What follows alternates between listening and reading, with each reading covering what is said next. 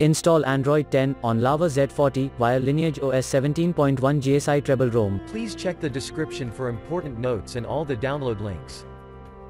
First download ROM and GApps packages, then transfer the downloaded files to the phone storage. Link is in the description below. Step 2.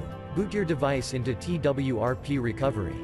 Once in TWRP, click on Wipe, Advanced Wipe, and select the check boxes, as shown in the image, excluding internal storage. Step 4. Swipe the button to wipe the device. Step 5. Go back to the recovery main screen, and tap on the Install button. Step 6. Navigate to the storage, and select the ROM zip file. Step 7. Finally, swipe the button on the screen, to install ROM file. Step 8. Flash the GApps zip package, in the same manner. Step 9. After GApps flashing completes, select Wipe Cache and Dalvik from bottom left side of screen, and swipe to wipe.